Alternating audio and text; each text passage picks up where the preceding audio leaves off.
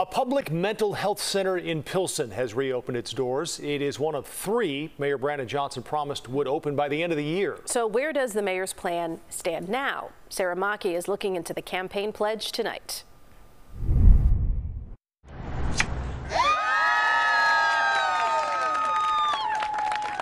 During the Pilsen South Ashland Health Hub, Mayor Brandon Johnson said this reopening marks a significant milestone in the effort to address health disparities and talked about his personal connection to the issue, referencing his own brother, Leon's struggle. He passed well before his time, addicted and unhoused.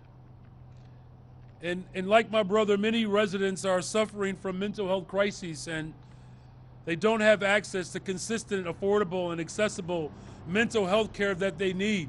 Speaker said this no-cost center will see about 300 clients a year, offering bilingual services, free vaccinations, plus WIC services in 2025. We are demonstrating right now how we are able to change things and how we are able to get the things that we need for our communities. And this is the latest health service to reopen since the mayor made a major announcement in May. We are certainly thrilled to announce the expansion of our city's mental health system.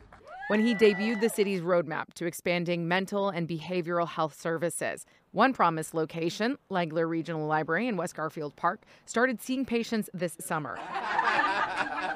The Pilsen location makes 2. And for a third, Johnson previously pledged to reopen Roseland Mental Health Clinic by the end of the year.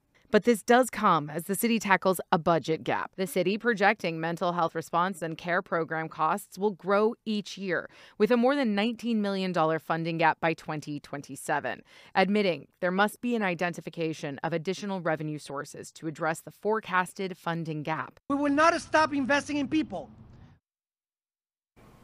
We asked the mayor's office for more information about that Roseland clinic and when it will open. We have not heard back. From the newsroom, Sara Machi, CBS News Chicago. Thank you, Sarah.